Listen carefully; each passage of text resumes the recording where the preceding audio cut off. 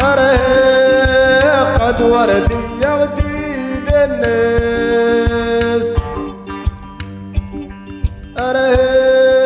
All that is banned is desired.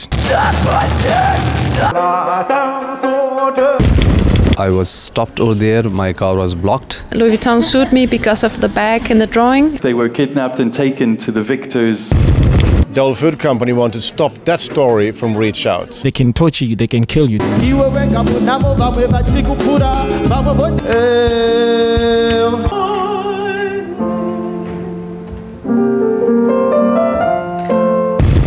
There's a censorship practiced by the state whenever you go anywhere. My work was withdrawn last minute. I spent 11 years in the jail. For the first time, there's been a gathering like this. We're bringing together 50 artists from around the world. They've suffered enormously for their work.